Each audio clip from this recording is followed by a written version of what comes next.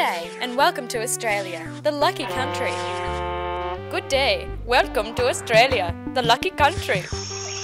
Good day, welcome to Australia, the lucky country. Today, we're going to introduce you to some important aspects of Aussie culture. This educational video will teach you all you need to know about assimilating into life in the lucky country.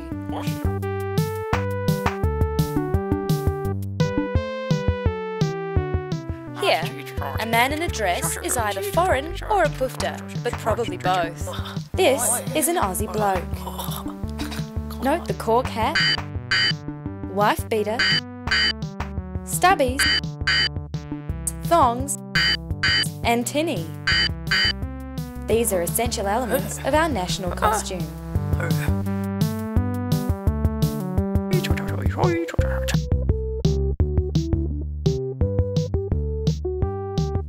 If you want to be Australian, you have to talk Australian.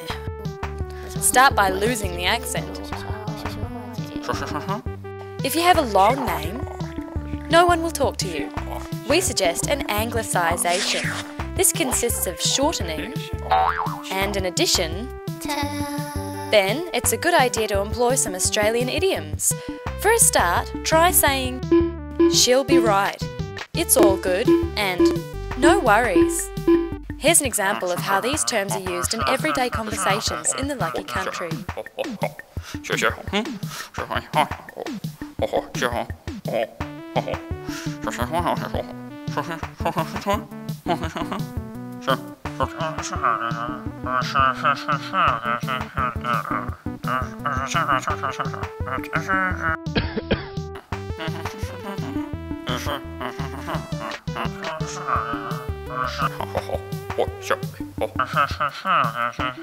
These phrases can be used in almost all situations. Why not try them out on your new neighbours?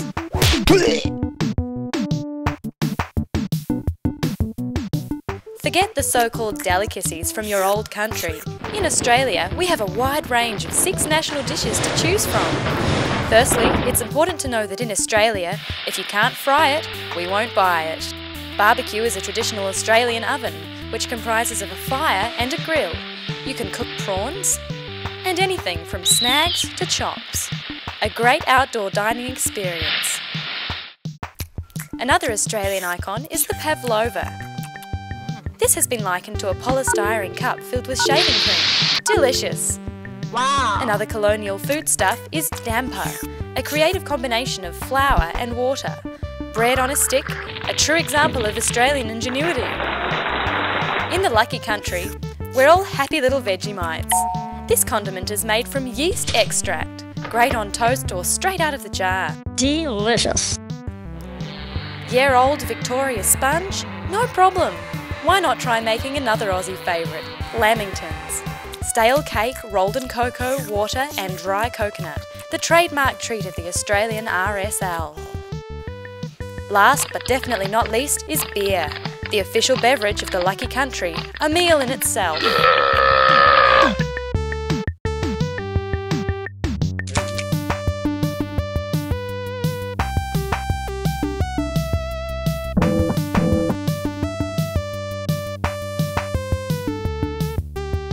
Despite claims that Australia is accepting of all faiths, this isn't strictly true.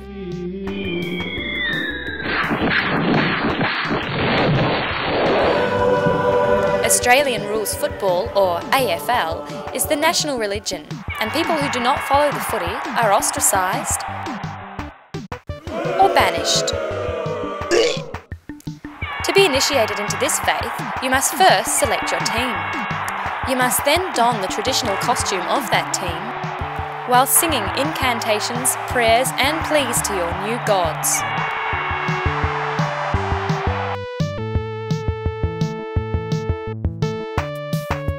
Because of your gender, ethnicity and accent, you will never be a politician. But not to worry, because the men in charge of the important matters in Australia are very smart. They all wear suits and work in a big building in a place called Canberra. They are always right and are more than accommodating of foreigners, gays and women. They are the founders of this great land, the visionaries that have led Australia through its proud history. Congratulations! You have now learned how to dress, cook, talk, worship and vote like an Australian. You will never be true blue, fair dinkum Australian, but here, in our egalitarian society, you have just as much chance of being accepted as all the other immigrants. None. This video was authorised by the Australian Liberal Party, Canberra.